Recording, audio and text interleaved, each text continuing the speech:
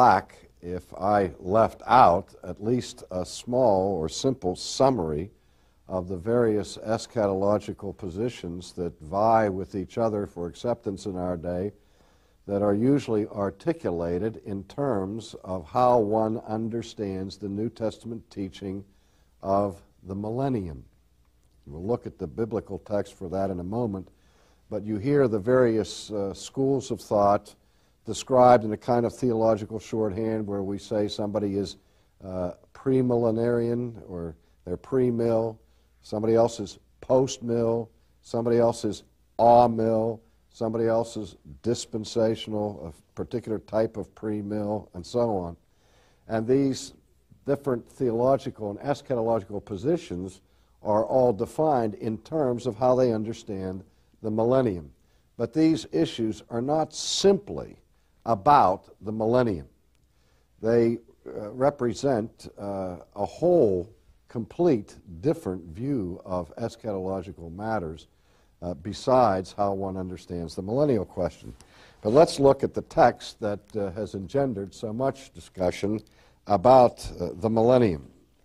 We find it in the book of Revelation in the 20th chapter, beginning at verse 1. We read, "Then I saw an angel coming down from heaven, having the key to the bottomless pit, and a great chain in his hand. He laid hold of the dragon, that serpent of old, who is the devil and Satan, and bound him for 1,000 years." So here's the first reference to the 1,000-year period, and it has to do with the binding or chaining of Satan, where Satan is held in captivity, according to the imagery here of Revelation, for a period of 1,000 years. "And he cast him into the bottomless pit, and shut him up, and set a seal on him, so that he should deceive the nations no more till the 1,000 years were finished.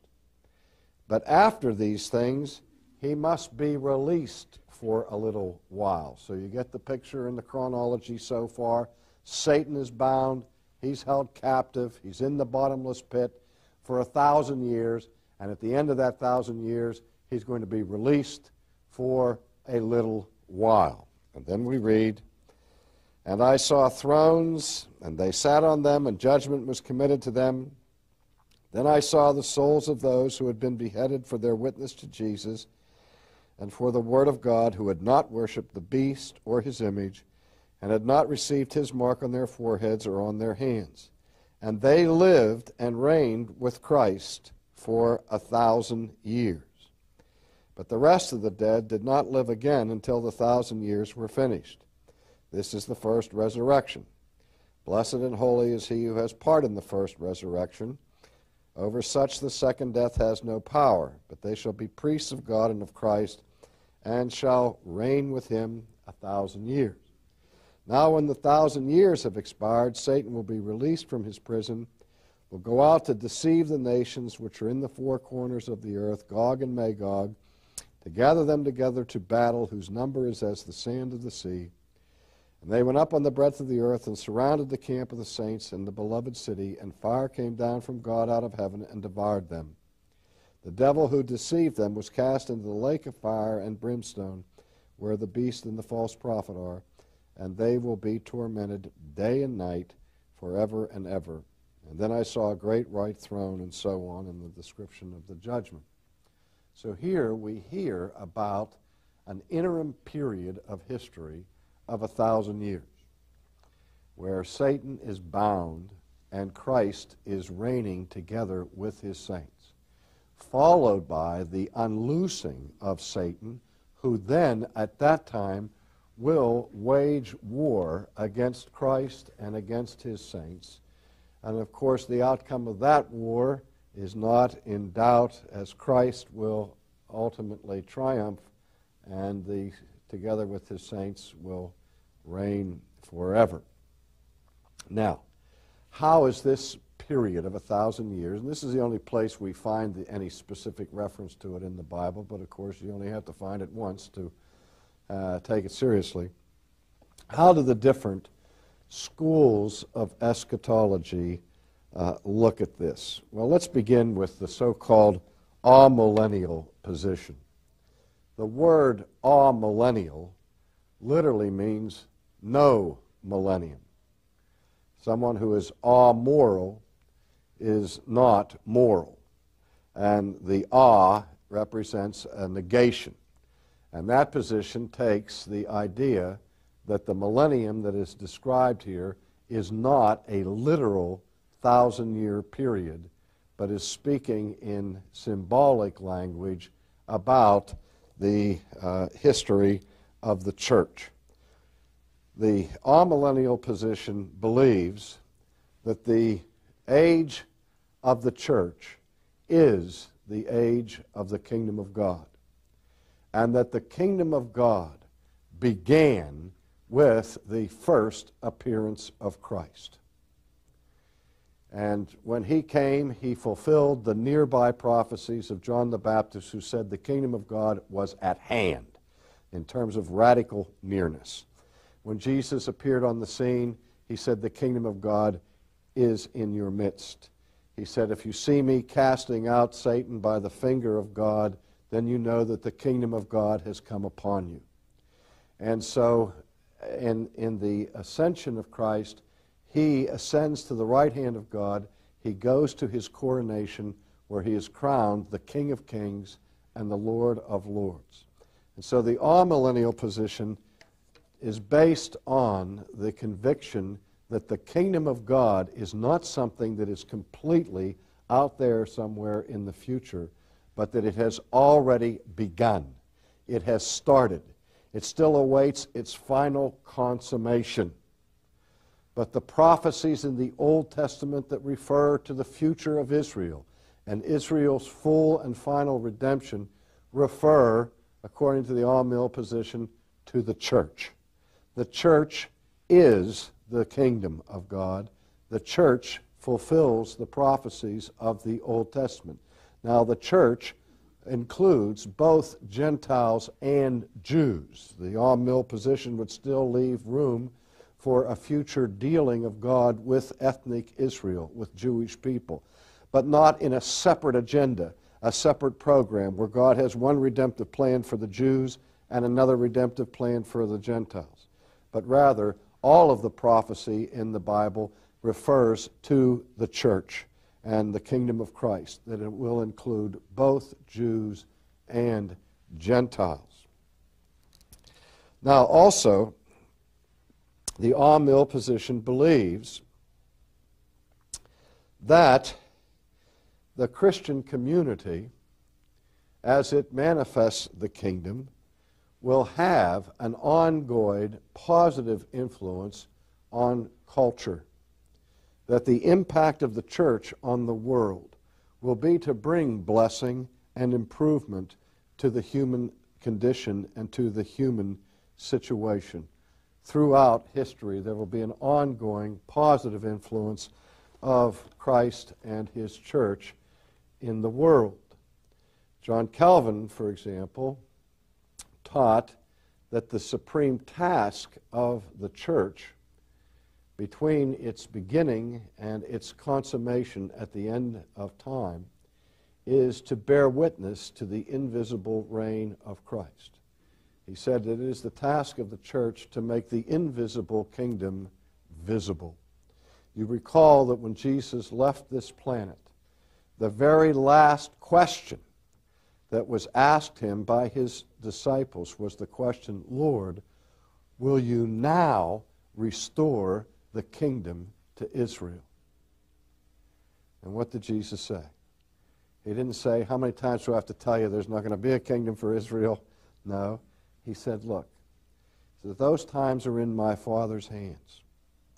And then he goes on to say, but you shall be my witnesses in Jerusalem, Judea, Samaria, and to the uttermost parts of the earth. And what the amillennial position would be is that they believe that it is the church's task to be witnesses to the invisible kingdom that already exists. The Lord Jesus Christ reigns right now. He is the Lord of lords. He is the King of kings. And we are in the kingdom age. But the kingdom has not been consummated. Also, the Amill looks for a future apostasy, where towards the end of time, the church will become corrupt, so corrupt that it will end in a radical state of apostasy, which has not been seen in this degree even up to this point in church history. And this is one of the reasons why many people believe that we are entering the final hours of history, because of the widespread apostasy of the Christian church that began with the advent of 19th century liberalism, with its agenda basically of unbelief. In any case, they would say that this apostasy will result then in a period of great suffering for those who are faithful to Christ, and this period of suffering will be called, is what they understand the tribulation to be, in which the Antichrist will become manifest at the end of time. And the saints will have to endure great suffering during this period of the work of the Antichrist, who will be persecuting the people of God, and the church will not escape this period of tribulation through some kind of pre-tribulation rapture. And then, at the end of this period, Christ will return and triumph over the forces of evil and finish his work of redemption, which includes the renovation of all creation with the new heavens and the new earth. But all of this is taking place over an indefinite period of time that will not be a literal 1,000 years, because the Amill position is based upon the assumption that the millennium really began in the New Testament with the triumph of Christ in his cross and resurrection and in his ascension. And so the 1,000-year reign is an indefinite period from the time Christ is inaugurated as king until whatever time in the future he comes back, whether it's 1,000, 2,000, 3,000, or 4,000 years literally, that the millennium is simply a symbolic representation of this parenthesis or this interim period. On the other hand, you have the dispensational form of pre-mill eschatology, where the dispensational view is that we are right now not in the kingdom age, but we are in the church age. And the church age represents a parenthesis between the Old Covenant period and the coming of the kingdom. To the dispensationalists, the coming of the kingdom is completely future. This is one of the things that created so much controversy over understanding, for example, Jesus' teaching in the Sermon on the Mount. Some, if not most, classical dispensationalists believe that the ethic taught by Jesus in the Sermon on the Mount has no relevance to the contemporary church, but it is a kingdom ethic that will only be implemented at the end of the time after Christ comes back, when he will establish his kingdom. Also, the pre-mill position, as I indicated already, views two distinct programs in redemptive history, one for Israel and one for the church. So all the Old Testament prophecies and many of the New Testament prophecies that talk about, for example, the Antichrist appearing, the man of lawlessness appearing in the temple, and so on. The dispensationalists look for a future of the people of Israel after the church is out of the world, where the temple will be rebuilt, the sacrifices will be reinstituted, and God will and Christ will come and convert the Jews to himself. But there will be a redemptive plan for the Jews that is distinct from the redemptive plan of the church, and the church is not the new Israel. The church is a different institution from Israel. So many of the Old Testament prophecies that look toward the future redemption of Israel, according to dispensationalism, are not in any way fulfilled in the New Testament church, but they still await their final fulfillment as God works with the Jews. And as I said, dispensationalism looks for this pre-tribulation rapture, and at the end there will be a 1,000-year reign at the time that Christ comes back, again followed by, after that 1,000 years, the victory over Satan, but Satan will not have been bound until that 1,000-year reign comes. Now, the post-millennial position, which differs from these others, believes that the church, again, is Israel. They share that idea with the Amill position, but that the kingdom of God is a kingdom of spiritual redemption and is not a program of earthly or political transformation. However, the post-mill position of all of the positions is the one most optimistic with respect for the church's influence on society, that the influence of the church on society will be transforming, and as the Great Commission succeeds, there will be great blessing in the world as a result of the proclamation of the gospel and the impact of the church. And after 1,000 years, a literal 1,000 years of this, Jesus will return at the end of the 1,000-year period with the final judgment. So for most postmillennialists, the 1,000-year reign of Christ has not yet begun, but it will be ushered in and be manifesting a major victory of the influence of Christianity on the world. And so that the power of the gospel and the power of the church will get greater and greater and greater rather than smaller than smaller than smaller.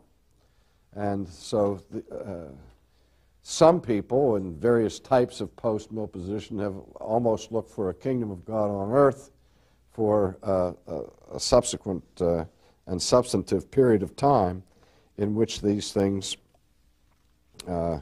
take place. Now, with respect to historic premillennialism, and we've made a distinction between premillennialism and dispensationalist premillennialism because within eschatological theories this distinction exists.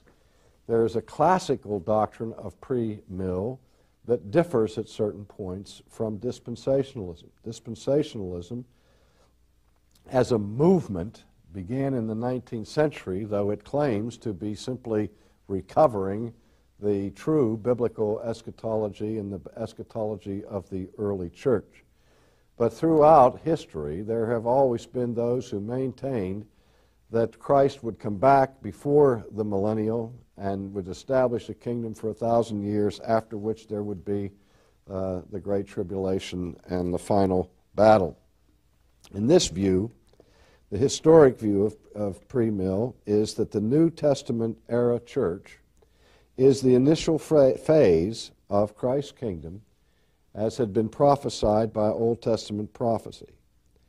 Second of all, that the New Testament church will win occasional victories in history, but ultimately will fail in her mission, lose influence, and become corrupted to the point of apostasy as worldwide wickedness and corruption increases at the end of the church age.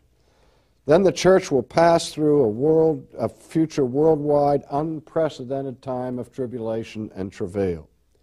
This, of course, is known as the period of the Great Tribulation, and that will punctuate the end of contemporary history as we know it.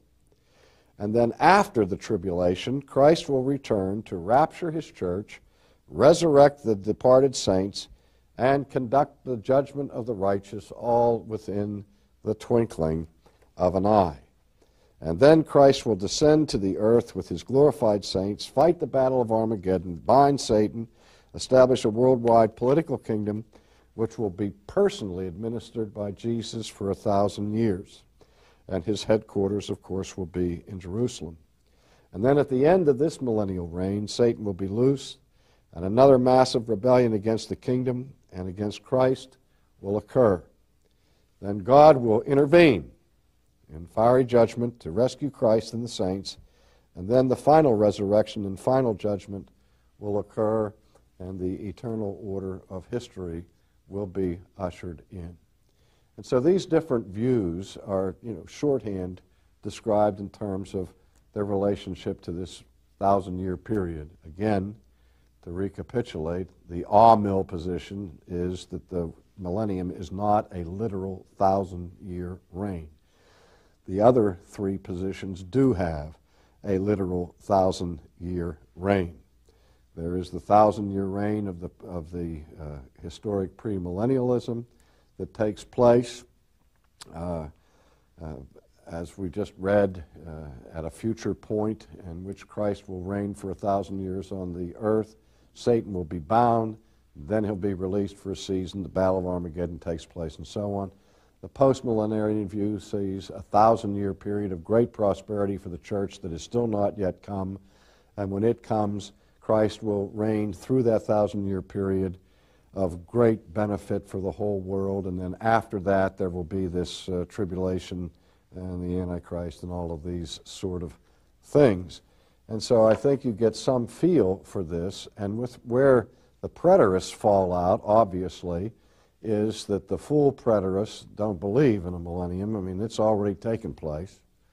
And the partial preterists tend, but not all, tend to fall into the camp of the post-mill position, or the mill position. But most of them are post-mill and still see future prophecies left to be fulfilled, but they have an optimistic view of the influence of the church in history.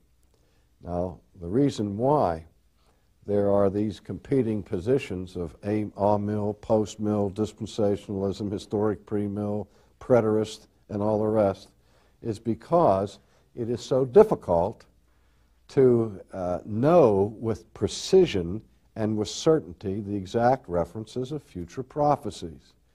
And that's why the greatest minds in the church continue to examine these prophecies.